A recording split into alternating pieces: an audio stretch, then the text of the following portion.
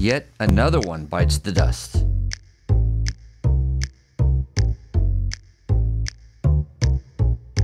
Hi, I'm Philip Blumel. Welcome to No Uncertain Terms, the official podcast of the Term Limits movement for the week of September 26th, 2022. Your sanctuary from partisan politics. How many more times am I going to recycle that same headline for an episode of No Uncertain Terms? Well, probably as long as anti-term limits politicians keep getting arrested for corruption. Is that fair? Sometimes it seems like corrupt politicians will take any stance on any issue to line their pockets, except for one issue. They always seem to oppose term limits. On this, they show heartfelt conviction. In this episode of No Uncertain Terms, we offer the latest evidence: the August indictment of former Tennessee State House Speaker Glen Casada. Hit it.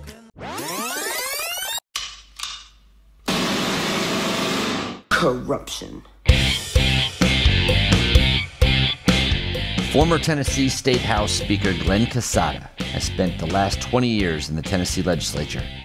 After his arrest and indictment on 20 federal corruption charges in August, he now faces 20 years, at least, in prison, plus millions in fines. This career politician and opponent of term limits started his career as a Williamson County commissioner in 1994 and was first elected to the State House in 1991. Casada climbed the political ladder to become House Speaker in 2019, a job he only held for 8 months before his political boat started taking on water.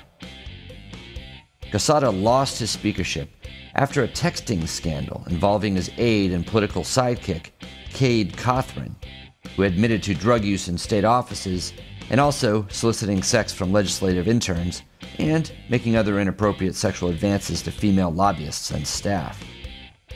Casada defended his friend Cothran, and in doing so, a series of racist texts were uncovered between Casada and Cothran.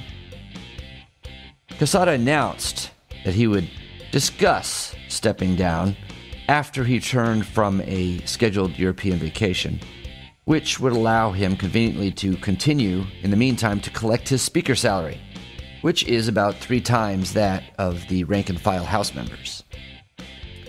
When he finally stepped down as Speaker, he held on to his seat, getting re-elected in 2020 as an incumbent.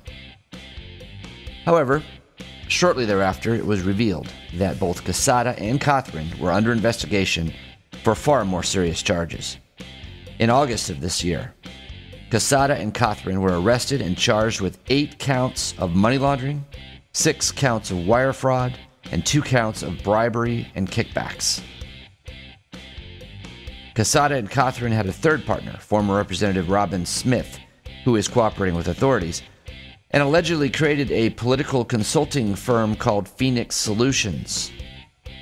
The trio hid their ownership of the company in order to get approved as a state vendor. Get this, prosecutors say they created a fake person named Matthew Phoenix to serve as the face of the company, but this turned out to be an alias for Cothran. This company was used to funnel state money directly to the conspirators. Casada, by the way, is currently in office. He announced he does not intend to run again when his term ends at the end of this year.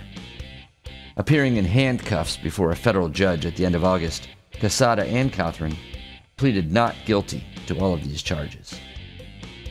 The highest charge carries potential penalties of 20 years in prison and fines of $500,000.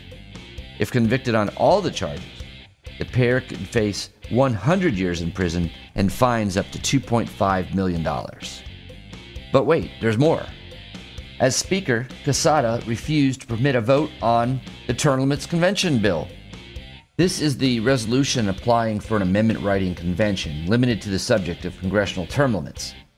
Under Article 5 of the U.S. Constitution, if 2/3 of the states apply for such a convention, it must be called to consider the issue and possibly submit an amendment proposal to the states. After Casada lost his position of leadership, however, the resolution finally reached the floor for a vote in the spring of this year, where it passed 53-34. Casada voted no to the term limits resolution. Casada was undone by his hubris, his arrogance, his dishonesty, and, until the end, clung to his sole real conviction that a politician once elected is entitled to line his pockets until the end of time.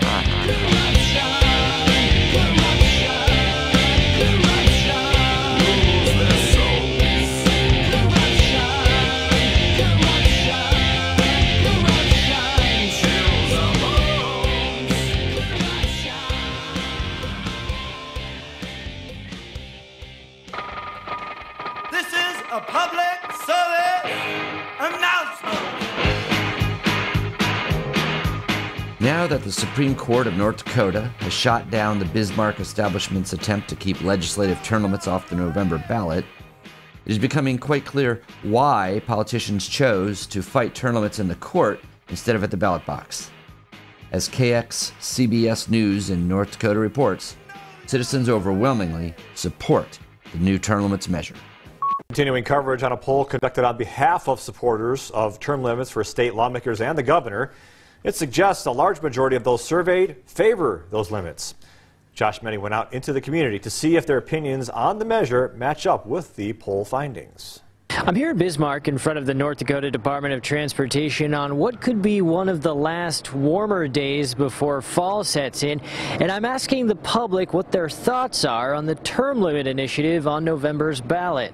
It should even be less than that, like maybe like 4. Mandan resident Christopher Torres is a Marine Corps veteran. He thinks capping state lawmakers and the governor to 8 years is reasonable. I think a lot of times they're just sitting in their position so long and they kind of like get corrupt, you know, get that money and changes them. Nicholas Huff is a private contractor who writes software for the state. He says he loves living in North Dakota, but in his home state of Hawaii, a governor who has been elected to 2 consecutive terms must be out of office for at least 1 cycle before being eligible to run again. I think term limits would be pretty healthy for democracy in general. It's really easy for an incumbent to just kind of keep winning because of name recognition and all that. Assuming you're term limited, it means that someone has to come up with probably new ideas every time, or at least have the voters reaffirm that, okay, yes, even with this new person, we do want the same policies again. Bismarck resident Sarah Braun says 8 years is enough time for a state lawmaker and the governor to do their job. Since if you're 70 years old, your hot topics in your mind aren't the same as a 25-year-old. It could, you know, get a little stale in the office. And she's leery of politicians who are concerned more about their approval rating than taking tough stances. Certainly do worry about corruption, popularity contests. It shouldn't just be that you're in that office because you have 100 friends in politics. Wilton resident and retired small business owner Jim Wolf fought in Vietnam from 1965 to 67. Well, I think we need a little change. It don't hurt to have some change once in a while. The executive summary on North Dakota term limits done by RMG Research Group, which you can find on kxnet.com, shows that 81% of likely North Dakota voters are in favor of capping term limits for lawmakers and the governor by 8 years.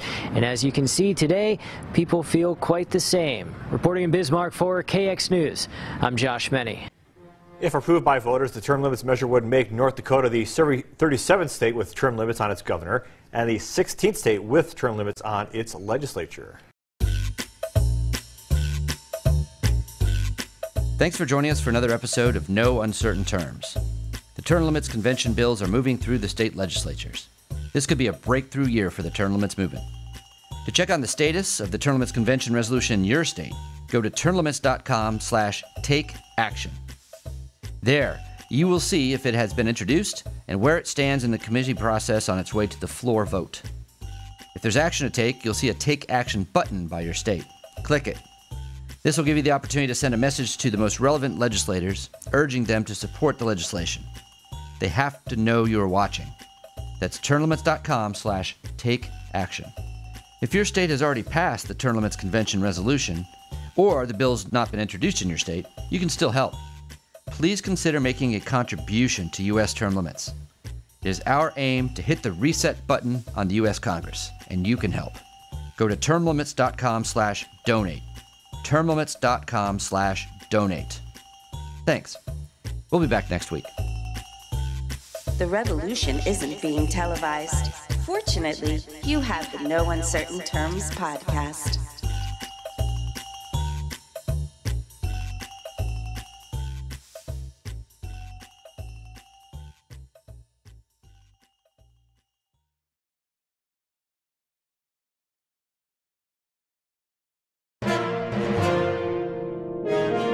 USTL.